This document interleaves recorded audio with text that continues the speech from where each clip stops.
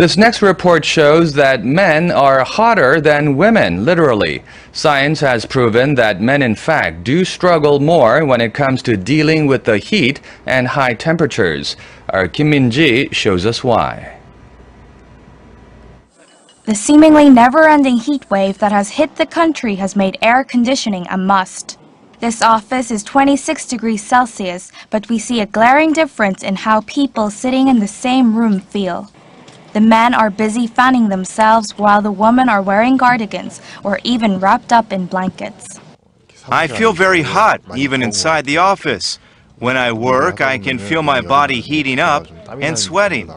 It's very cold because the air conditioning is always running. I always bring a cardigan to work.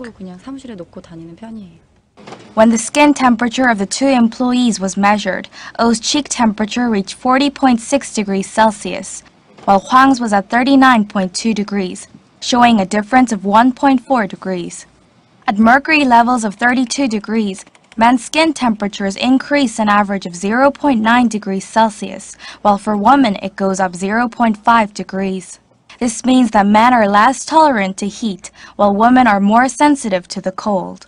Hospital records also show that the number of male patients suffering from heat stroke is more than double that of females.